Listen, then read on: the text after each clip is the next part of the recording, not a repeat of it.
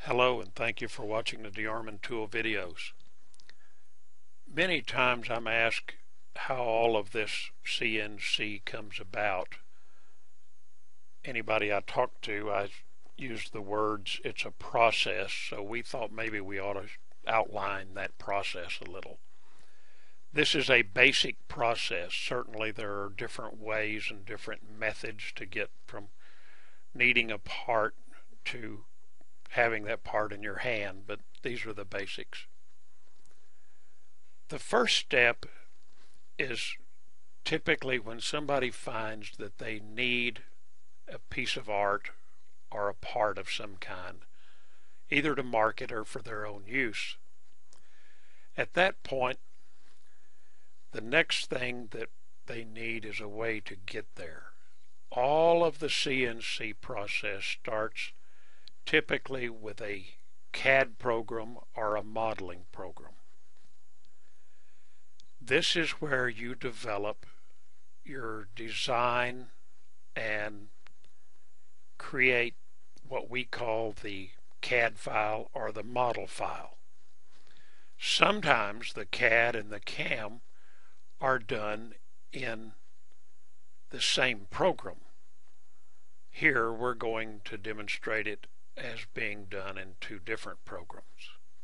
So we're going to take a look at each one of these things just a little bit and show you an example of how each one of them are used just to a light degree. It's not a lesson in CAD CAM, but again, it's to show the steps that it takes to produce a part using a CNC machine. There's a near limitless number of CAD programs. This is the Rhino modeling program, or CAD program, whichever you prefer to call it. This little piece was done to demonstrate the transition feature in Rhino, and then the hole was put in there using a Boolean difference. You can literally draw whatever comes to your mind. It's just a matter of learning to use the software. Some programs work better than others for mechanical parts and for arts. This is a Delcam product that is made just for jewelers, and it's the finest program you can find to draw jewelry in. We don't sell this product, but if you want it, give us a call and we'll tell you who to buy it from. These programs all have their positive and negative aspects. For mechanical parts, I like Rhino, unless I'm using CAD wax with it. For art parts, I really enjoy the Delcam products. Looking at Rhino again, it's easy to tell why a lot of CNC folks use this product to draw mechanical parts in. This single line in just a few clicks using the rail revolve feature in Rhino can be turned into this. If you had to draw each one of these segments individually, it would take a long time and it wouldn't come out as smooth as what you'll get here.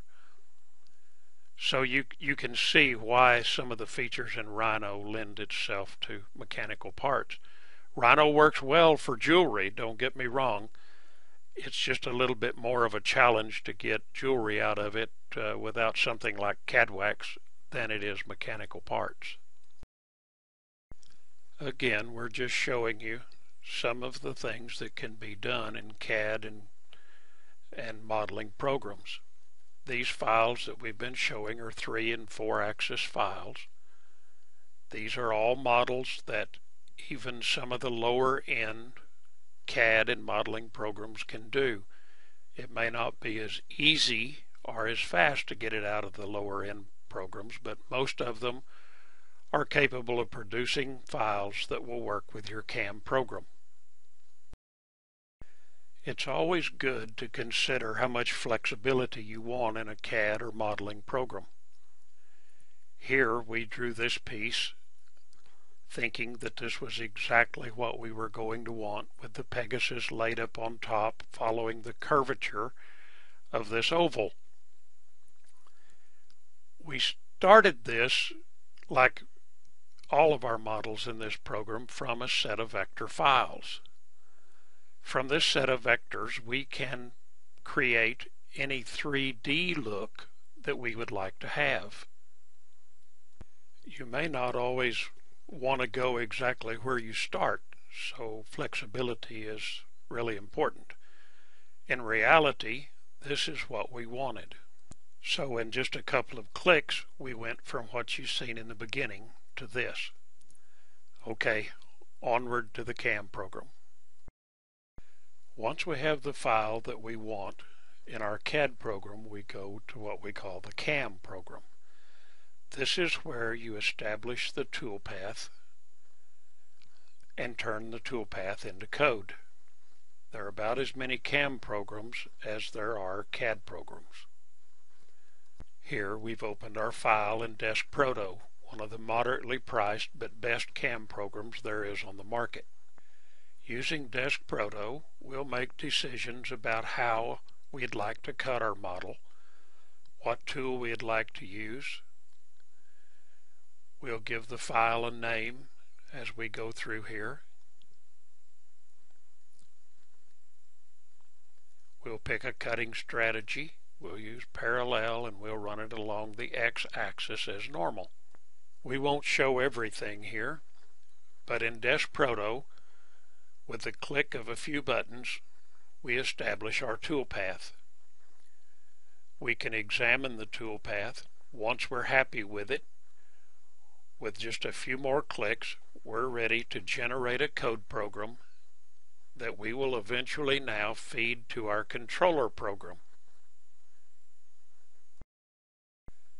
At this point, we have saved the G-code file from Desk Proto and put it into our G-code folder.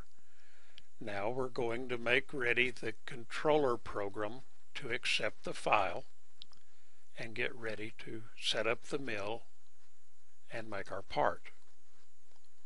You can see more about how to do this over at the Super Support video site. We load the code file. It shows up down in the lower right hand corner, and from here we can tilt the file, we can zoom in on the file and do whatever we want to do. It's always a good thing to check this over, make sure that it's right. Now you've been through CAD, CAM, and the controller program. All you need to do now is run the part.